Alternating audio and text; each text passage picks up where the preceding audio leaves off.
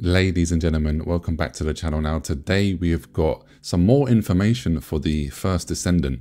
Earlier on today I already did process a video which you may or may not have seen. We have the official global release times for when the server is going to go live for everybody, so check that video out. That's a video on my channel.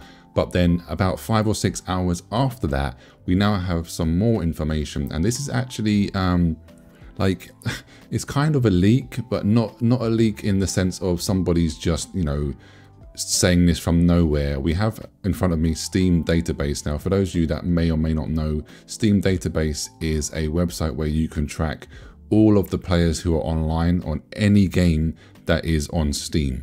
And also within Steam Database, it shows you things like this. It shows you when a game has been changed on Steam, whether they've added some photos, whether they've added some, you know, like packs that you can buy, or whether they've changed the name and stuff like that. And today, it's been found out that they actually, you can see here, 5 hours ago, they made a huge change on the Steam Database. And what people noticed was we have prices for the caliber. Now you might be wondering what caliber is. Caliber is the in-game currency which you need to purchase if you want to buy, you know, like skins and the battle pass, the usual stuff you see in free-to-play games. So think of Fortnite, you have to purchase V-Bucks. And then obviously in Apex Legends, you have to buy the Apex coins, and Valorant, you know, you get the gist. There's always a in-game currency that is needed to be able to buy for you to get skins and, you know, battle passes. So take this with a pinch of salt though. The only reason why I say that is this is legit, as in this is actually been put on there from the developers, but a few hours after that, or an hour or so after that, this all got removed. So I don't know whether it got removed because obviously it got leaked and put up on the internet, or whether it got removed because they were just testing something.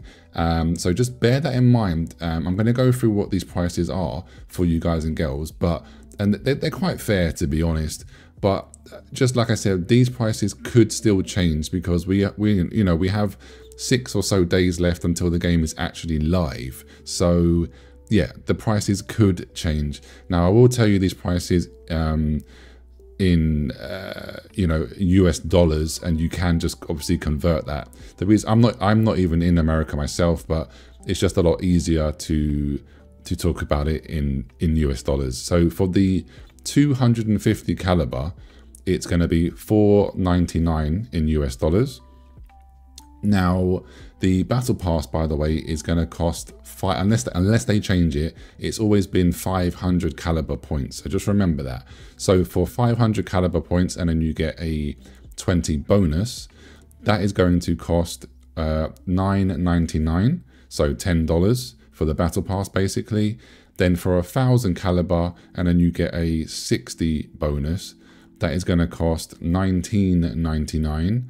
And then we're going to, the next choice is 2,500 with a 250 bonus. That is currently set at $49.99.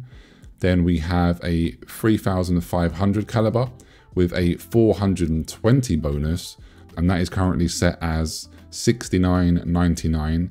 Then we have a 5,000 caliber with a 750 bonus, and that is currently priced at $99.99.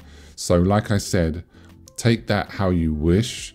I mean, I think $10, 10 euros, £10, however you want to say it, I think that price for a battle pass is completely fair in my opinion. Now the skins they start off about 750 caliber coins, so you know, you're looking at between $15 to $20 and so on and so forth. So yeah, I don't know, it seems fair, but again, like I said, I don't know if this is going to obviously, you know, remain, or it could change, or this could be the exact prices. So yeah, anyway, I just wanted to bring that information to you guys and girls. Like, share and subscribe, and I'll catch you in the next one. Take care. Peace.